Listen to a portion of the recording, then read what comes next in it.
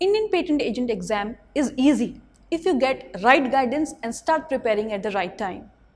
Recommended material is that you read Indian Patent Act and laws. But they have a little tough to read. They have a legal language which you as a science student in initial level might find a little difficult to understand. I face this problem. So what I have found a solution for this, I have designed simplified 7 books for preparing Indian Patent Agent examination. Let me show you these books, what they are all about. So if you order these books, you will get a packet delivered to you in which you will get book, paper 1 book. So this book is designed to qualify the paper 1. It contains in a very simple and easy language interpretation of Indian Patent Act 1970. It will give you lot of flow charts, lot of diagrams, making you understand what and how the patent is being filed. What are the procedures which are being followed in Indian patent law.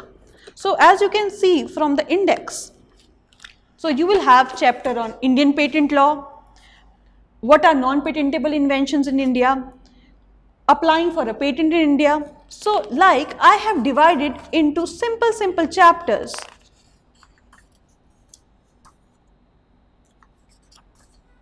Total 15 chapters. And in the annexure you will find the patent forms, how e-filing is being done, right? So the advantage is it is written in simpler language in flowcharts and diagrams so that you can make exactly flowcharts and diagrams in your paper. After this, you have a special book on patent drafting because in paper 2 you will get an invention in which you have to write down claims. So in this book I have given lot of case studies, lot of examples. As you can see from the index, I'll tell you what is the structure of claims, how to write a preamble, how to write independent claim. So total you can see there are 8 chapters with case studies, right? Once you read paper 1 and patent drafting, next you can look for some case studies which will give you how, like there's a famous case, Novartis case, right? Or how the first compulsory license was granted in India. There's a case of Natco Pharma versus Bayer Pharmaceuticals. So all this book, I have written some examples in which you will be able to tell with the examples you can write in the paper, in which so that it becomes clear that you understand the concept with the live examples. So as a biotechnology student, you will get lot of examples from biotechnology industry of lot of companies, right? How these companies are fighting the patent infringement suits, what are the solutions you can offer. So in this book, all these answers are written in detail with a special section which I have designed, which is called a mind cracker. Mind crackers gives you an idea if there's a question in the paper, what to focus on and how to form your answer. So this is really helpful, right? After that, you can switch to the most book. It's my favorite book, the previous year solved papers. Well, this is how you get the idea how to pass the examination, what type of questions will be asked. So I spent long hours to write all these answers just for you so that you know what is the right answer, how to write the paper. So since I have given answers from 2007, there are questions, there are answers, and last examination was conducted in 2016. So this is the latest and updated version of the book, right? So last paper was in 2016 in which I have given answers to paper 1 and paper 2, right? So there will be a question paper also attached in this and there will be answers written to it, right? So that you get a fair idea how to write the answers, right?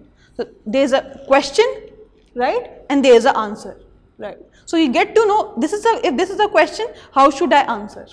What should I write, right? Next,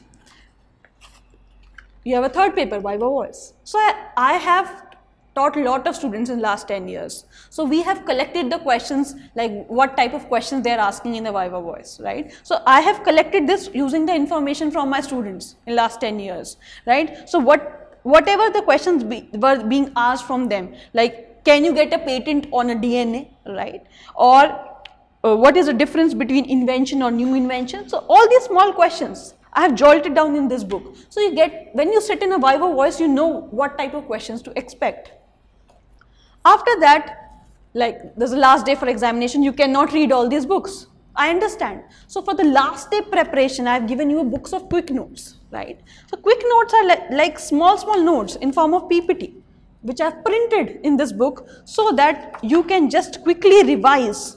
Okay, this is this section. Okay, if you are reading a PCT, the PCT filing, Patent Corporation Treaty is all about what is a form. So quick reading, right?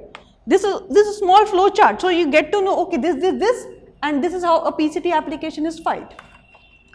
And for the reference, I have given you a printed material of the Bare Act, Indian Patent Act 1970.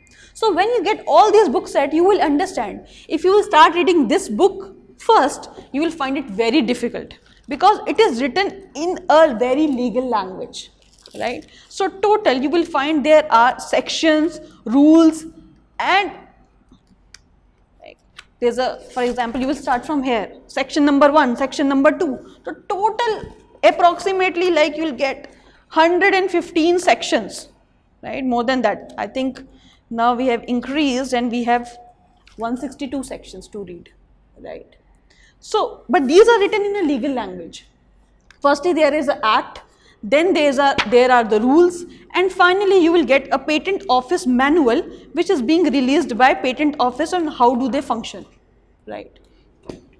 This is the most recommended material if you'll find, if you'll Google the internet, and you will find this is the most recommended material to read.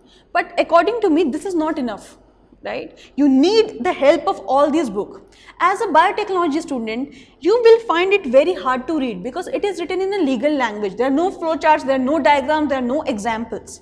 But yes, you should keep it as a reference because when you will read it for the detailed interpretation, there might be written refer to section number this, right? So now the point is how you start preparing. You read through these books one by one. My first recommendation is you read paper 1 book first. This is the basic concept, and then you build upon the concept, right? So that you have to prepare for the examination in layers because there are a lot of things to read. If you will jump to the last step, you will get confused, right? So you have to prepare in small steps and build upon that, right? So if you are serious about qualifying the examination in your first attempt, this is the right study material I would recommend. I have spent my 10 years of time in developing this material. So you can call us or you can order us on the link given below, and we will be very happy to help you and send you the study material. Thank you.